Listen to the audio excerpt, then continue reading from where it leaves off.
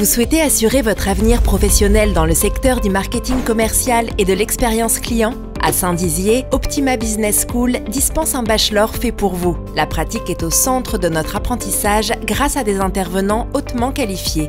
Plus d'informations au 06 80 40 38 13. Du 13 mars au 5 septembre, les abeilles s'invitent à l'Andra avec l'exposition Secrets d'abeilles. En réelles enquêtrices, les abeilles apportent leur aide pour étudier la végétation. L'exposition s'organise autour de panneaux et d'activités visibles gratuitement du mercredi au dimanche au centre de Meuse Haute-Marne à Bure.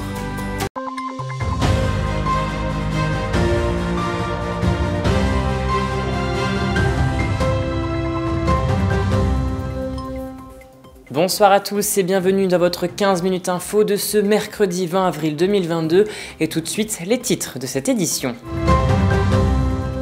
Interdire la chasse le week-end ou encore la chasse à court, un sujet qui fait débat durant cette période électorale, mais la chasse est-elle un loisir ou une pratique mortelle ? Dans une empreinte écologique, la ville de Vitry-le-François met en place des pistes cyclables un peu partout au cœur de la Cité Rose. Une compétition sportive de ride and run a eu lieu ce dimanche à Biencourt-sur-Orge dans la Meuse.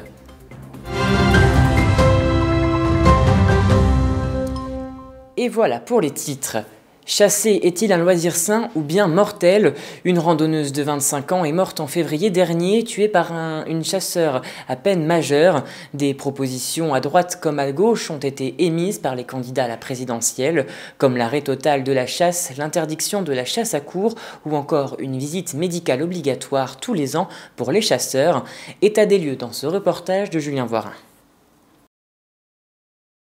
La chasse est un sujet sensible. Qui n'a jamais vu une vidéo d'un chasseur en train de tirer à bout portant sur un animal agonisant? Des images choquantes pour tous. René Cornuet est chasseur depuis ses 16 ans, soit un peu plus de 57 ans. Il est président des chasseurs de la forêt du Val en Haute-Marne. La chasse est une affaire de famille dont il défend la pratique. Le but quand même de la chasse, il faut dire que c'est de limiter la propagation du gibier, c'est comme ça, parce que s'il n'y avait pas de chasseurs, il y aurait une très forte augmentation de population sanglier. Et là, tout en étant chasseur, et c'est comme ça, on a déjà du mal à contrôler les populations sangliers. Ce qui veut dire que s'il n'y avait pas de chasseurs, eh ben, ça serait vraiment la catastrophe, quoi. C'est comme ça.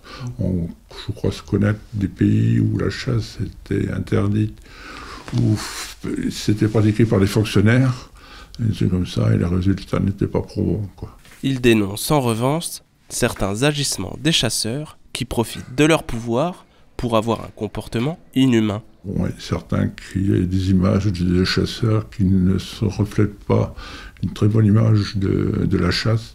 Quand on voit les tableaux qui sont faits dans les parcs de chasse où le gibier n'a aucune chance de se sauver, il est coincé dans les grillages et c'est comme ça. Ça ne reflète pas tout à fait mon optique de la chasse, quoi. Des incidents qui se sont multipliés ces dernières semaines. Dans le Cantal, une randonneuse de 25 ans a été tuée par un jeune chasseur de 17 ans.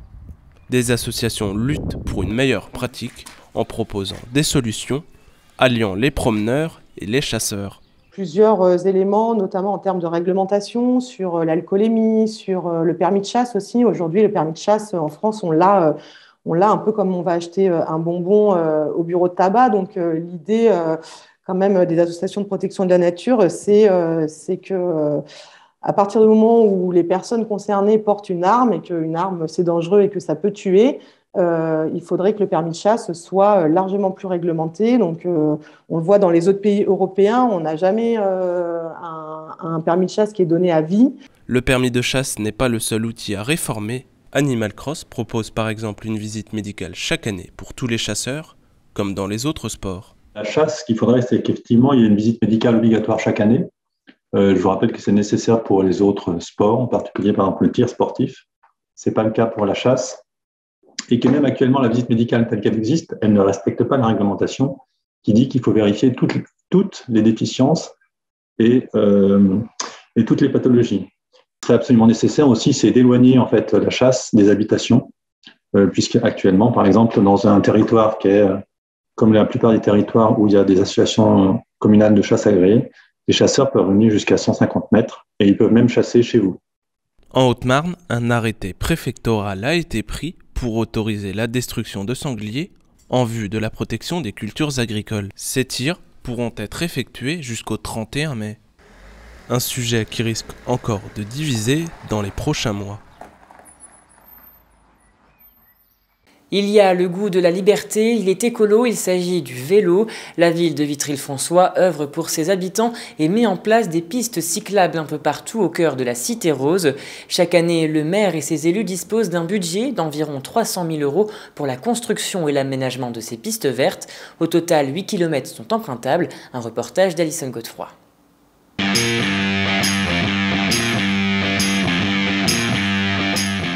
Du soleil, un vélo et des pistes cyclables, voilà un programme plutôt sympathique. Ici, la ville développe son réseau de pistes cyclables avec la possibilité de se balader dans toutes les directions.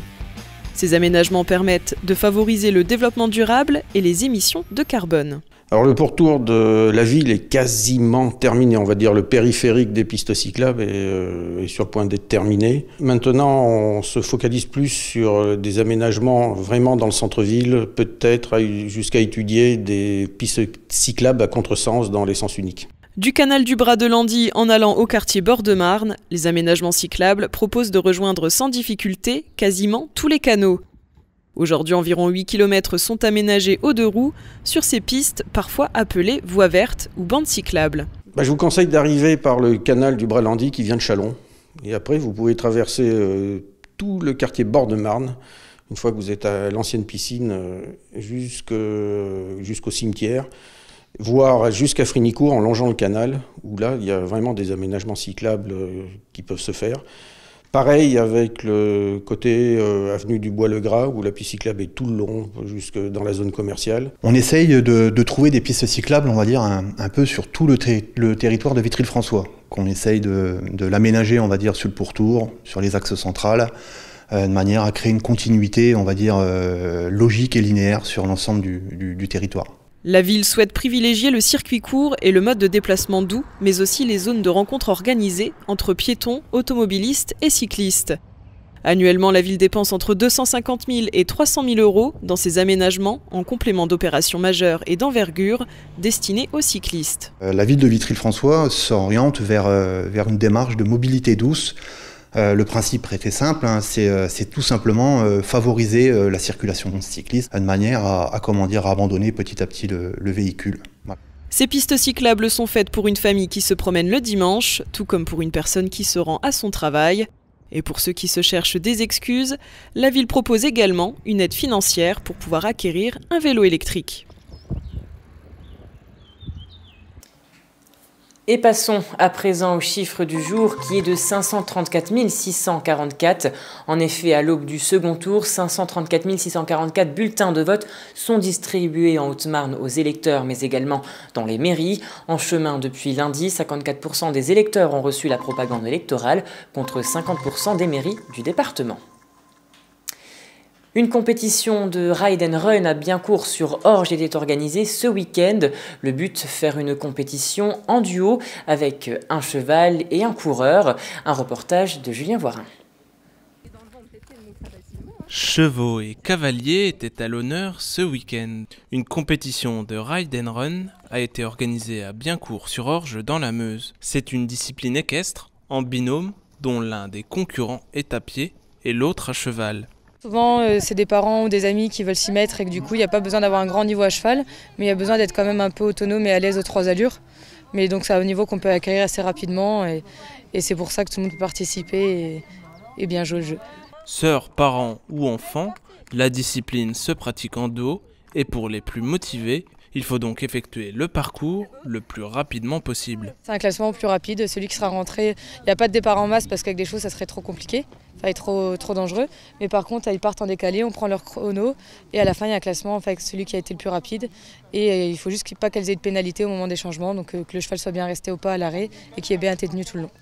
Les changements se sont révélés être la clé de cette journée, qu'il y en ait 4 ou 8. L'efficacité et la concentration étaient donc le maître mot de cette journée. Les filles elles viennent de rentrer de 2 km et elles avaient 3 changements à faire tous les 500 mètres. Donc du coup, il y a un certain nombre de règles à respecter sur les changements pour être sûr que tout se fasse bien en sécurité. Notamment pour être sûr que au retour vers les copains, que les chevaux ne s'emballent pas et que les cavaliers restent maîtres et en contrôle. Mais du coup, voilà, c'est surtout des règles de sécurité pour que tout se passe bien et que ça se fasse rapidement sans perdre de temps. Et que du coup, comme ça reste une course, qu'elle rentre le plus vite possible. Il y en avait pour tous les niveaux. Les compétitrices étaient en tout cas contentes de leur temps. C'est super bien, c'est la deuxième fois que je fais ça et c'est vraiment cool. Ça permet de mélanger deux disciplines et je trouve ça très intéressant. Mélange vraiment entre courir et être à cheval, je trouve ça très intéressant. Bon, c'est un peu plus compliqué qu'on doit monter sur un grand cheval, mais sinon c'est bien. C'est bien pour une première et on n'aurait pas pu aller plus vite, donc assez contente. Puis le ride and run moins, c'était mon premier, mais les treks, oui, j'en fais toute l'année. Je vais un peu partout, surtout dans le Grand Est. L'après-midi, une autre compétition était organisée. Au total, près d'une trentaine de cavaliers sont venus pour y effectuer cette compétition sportive. En juin, un championnat régional de trek à cheval aura lieu dans cette même structure.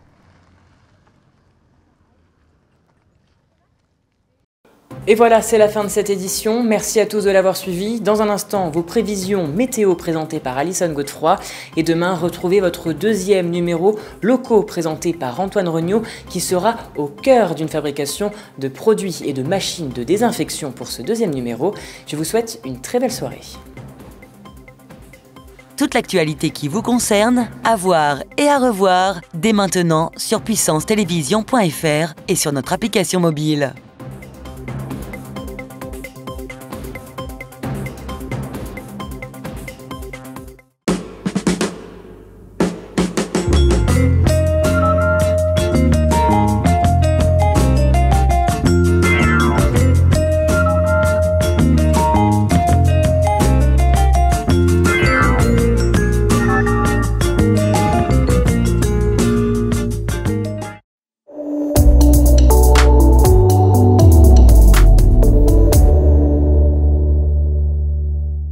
Bonsoir à tous, bienvenue dans votre bulletin météo. Pour demain, de fortes pluies sont encore attendues dans les départements de l'Aude et les Pyrénées-Orientales. Au nord de la Seine, le soleil restera d'actualité. Le ciel sera variable sur la partie centrale du pays, avec au programme des éclaircies. Côté température, comptez 6 degrés de minimale à Metz. Pour les maximales, elles seront de 20 degrés à Lyon. On passe maintenant à la carte locale. Le soleil sera encore une fois au rendez-vous. Pour les températures, comptez 4 degrés de minimale. Pour les maximales, elles seront de 17 degrés.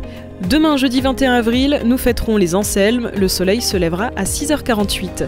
C'est la fin de ce bulletin météo. Très bonne soirée avec Puissance Télévision.